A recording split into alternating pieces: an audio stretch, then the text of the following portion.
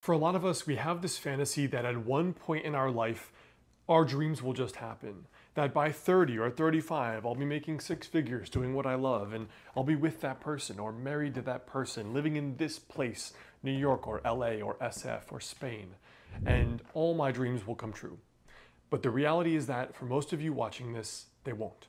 And there's a very simple reason why that I want to share today in this video. Hey guys, it's Alex Hine over at Modern Health Monk.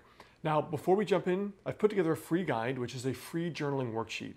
It'll help you figure out how to get your life together, how to plan what you actually want to achieve in your life, and then a simple journaling exercise you can do in your life. So it's the first link right below the video. So every day, there are two roads you can go down in your life. And the fundamental question of life is very, very simple. It's that if you are watching this video because you are not where you want to be, because you thought at your age or this moment in time, you would have the finances you wanted or the person you wanted, or you'd be living in the place you wanted or be further along in life, and you aren't. The fundamental question you have to ask yourself is, do I want to be here 6 months, 1 year, 3 years, or 5 years from now? Because if you don't, you have to do something to change. The reality is that you are where you are right now, what's in your bank account, how much you make, whether you're in a relationship or you're not in a relationship, whether you're happily in a relationship or not, or married, because of choices that you've made. And that's a very bitter pill to swallow. Most of us project out into the future believing naively that things will change and things will get better, but we don't even change what we do on a day-to-day basis, which means that the chances are nothing will change.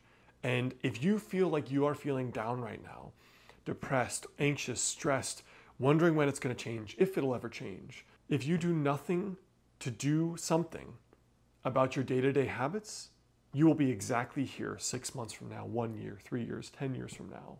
People don't get better with time. They get better if they change. So road one is you keep doing what you're doing. You'll feel exactly the same way you do now, whether it's feeling depressed or not liking what's in your bank account, or you hate the fact that you're single, or you're in a miserable relationship, or you have no friends. That's road one. And road two is you do something about it.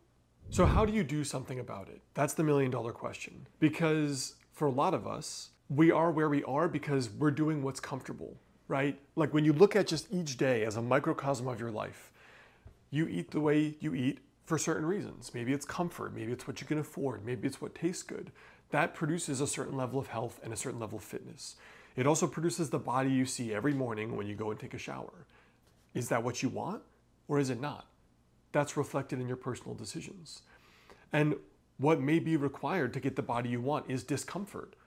Inconveniencing yourself by, you know what, today I want to eat the muffin and have the latte, but today I'm going to have the decaf Americano because it's not full of caffeine, it's not sugary, and I'm going to get the cup of fruit because it's aligned with my goal of being healthier.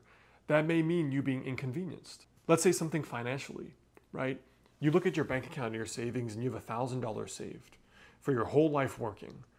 Calculate how much money you've earned in your life, even if you have an entry-level income making 40 grand.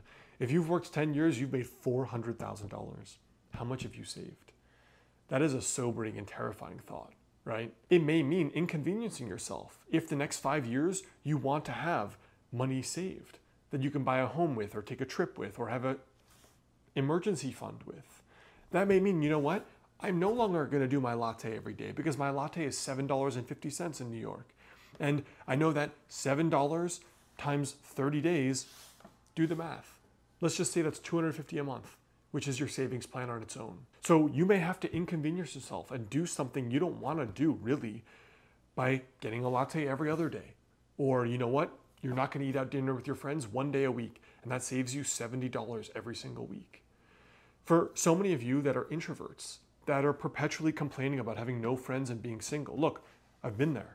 But to get to the next phase, and in particular, to not be where you are 1 year from now, what that may require is you forcing yourself to go out to 3 social events a week. Pick up a new hobby, tennis or salsa. Pick up a new random workshop you go to every Friday. It could be anything, right? Pick up a new hobby. Pick up a new part of town that you go to and you're decided you're going to work in that cafe or go to that bookstore, something out of the ordinary that you're going to have to push yourself to do. You may not want to do that, but when you ask yourself that focusing question, what do I have to do day to day to not be here a year from now?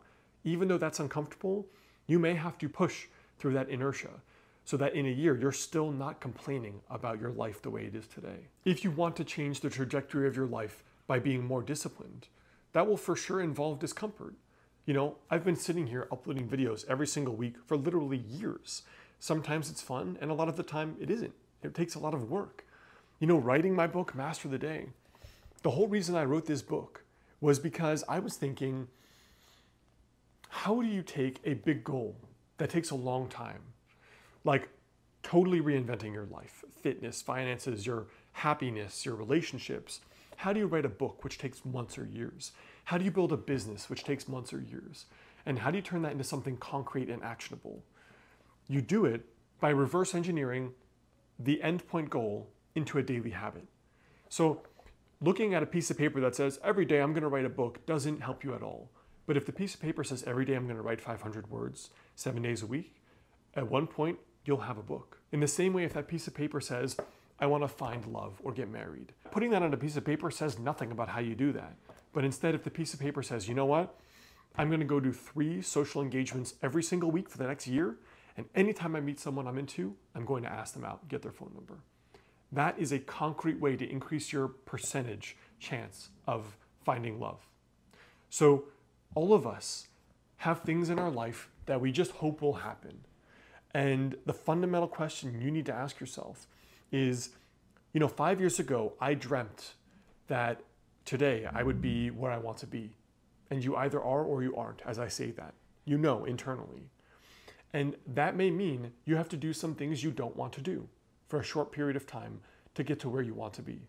Inconveniencing yourself by saving more than you want and maybe not going out every Friday for drinks. Or maybe going out more as an introvert when really you want to stay home and play video games or read a book or be with your cats. It may mean having to take serious daily action towards writing your book or building your business. That is hard right now. But what I can tell you for sure is that if you can do that in a year from now, you won't be complaining about how much you hate your life because you've done something different. Whereas most people will just do the same thing every day and bitch and moan that they're not living the life they want. So think about that carefully as you go forward in your life. My 2 cents for today. Check out the journaling worksheet below because that will also help you plan out strategically how to make that happen. And otherwise, guys, that's what I have for you here today.